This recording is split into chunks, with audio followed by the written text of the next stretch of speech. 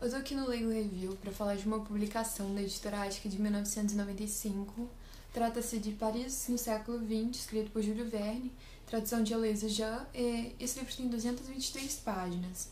Esse livro foi escrito em 1863, quando Jules Verne tinha 35 anos de idade, foi precedido por 5 semanas em um balão. A ideia que você tem desse livro é meio dicotômica, porque ele tem um lado positivo e um lado negativo. O editor de Jules Verne, Hetzel, ele recusou o livro e ele sabia que não daria certo.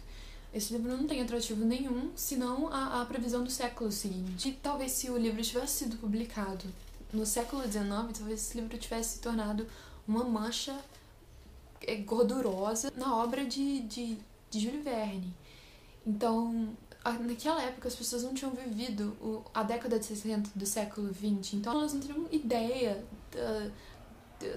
da maravilha profética que esse livro seria.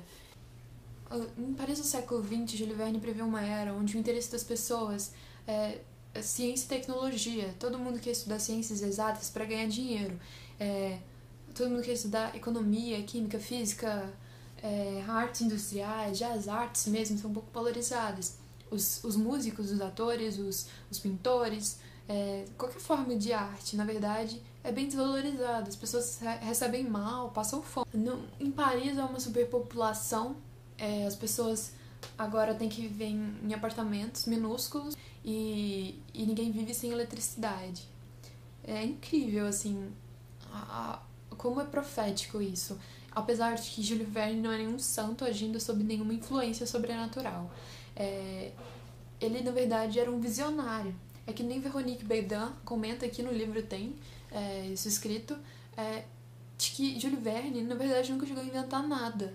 Ele não tirava suas ideias do nada. Ele observava aquilo que estava sendo criado no momento e ele via quais eram as ideias geniais que só poderiam ser o futuro do mundo. E ele colocava isso nos livros dele.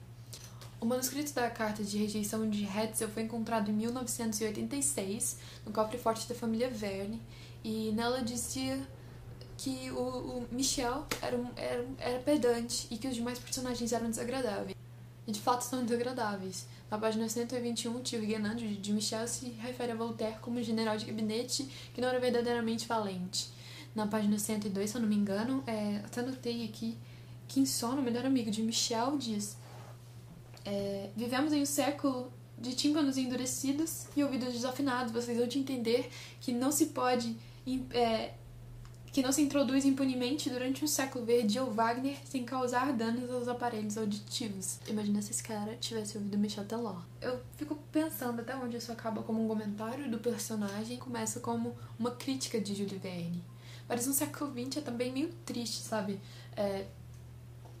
Antes de começar a ler o livro, eu não tinha lido o prefácio, eu também não tinha lido exatamente nada a respeito dele. Então eu li esperando que Michel fosse viajar ao mundo em 80 dias, voar 5 semanas em um balão, fazer uma viagem ao centro da Terra e mergulhar 20 mil léguas submarinas. Mas isso não aconteceu.